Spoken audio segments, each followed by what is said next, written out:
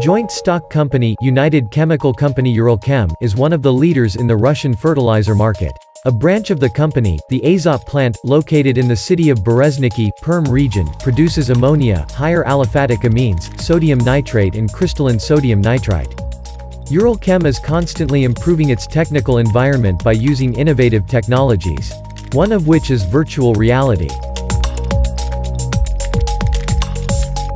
Ongoing mandatory practical trainings are required for majority of specialists. Equipment for such trainings is not always available. Moreover, some of the equipment is not fit to carry out training of emergency situations, because other technical units depend on it. It poses a risk of a chain of accidents and catastrophic consequences if emergency situations are simulated within working facilities.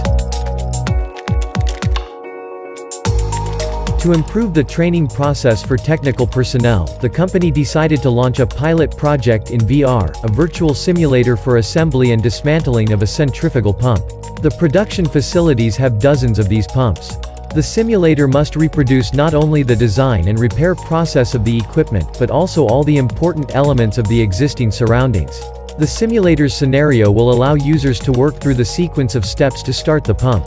It will help them practice not only repair but also visual inspection, including such details as the switching procedure of all valves with the following report on the walkie-talkie to the supervisor. This VR simulator reduces the cost of error to virtually a zero compared to training on a real equipment.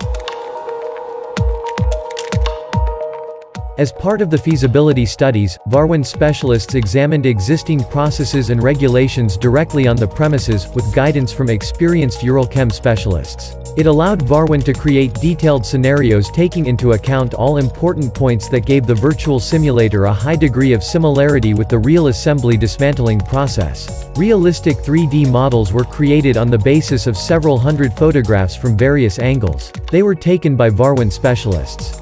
The simulator was built on the Varwin platform that helps companies to manage, edit and distribute virtual content as well as monitor statistics of users going through the training.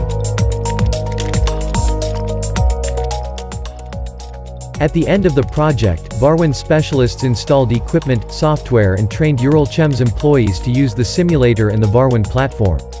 The platform allows the client independently make changes to the VR project, arrange 3D objects, alter scenarios and training methodology. The results of the pilot project showed the first positive results of using virtual reality technology, which helped Uralchem to verify chosen method of conducting practical exercises in VR, and set plans for scaling it up.